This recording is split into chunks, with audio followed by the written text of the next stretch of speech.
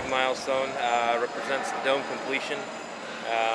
Well, pretty much most of the dome completion. We still actually have a lot of work to go after the dome, but it's one of these milestones that we can check off the list that just makes the guys feel a little better.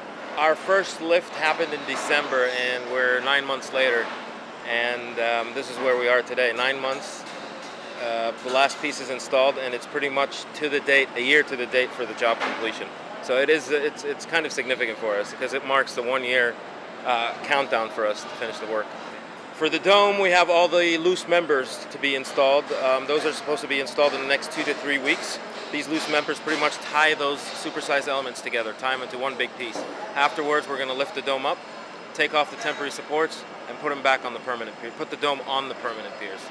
That'll be close to the end of October, beginning of November. After that, we start the cladding works. The stars, or the mushrabiyah element of it.